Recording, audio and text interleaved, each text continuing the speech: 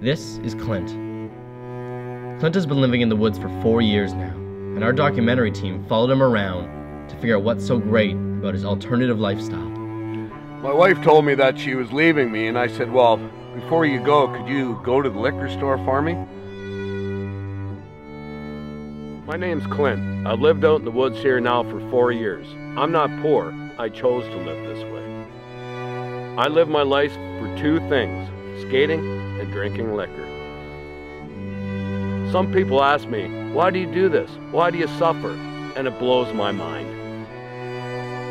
I'm not suffering. Can't you see I'm free? The ones that are suffering are the ones that subject themselves to a modern-day lifestyle without questioning it. Working 40 hours a week, paying taxes, it makes me sick. I'm out here to make a statement.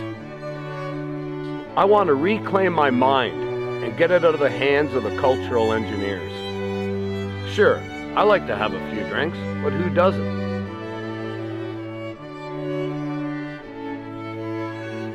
Western civilization is a loaded gun pointed at the head of this planet.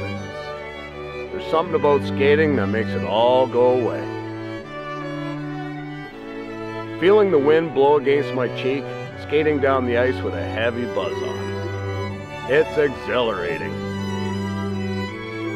But one thing's for certain, I'm living my life the way I want to live it. Can you say the same?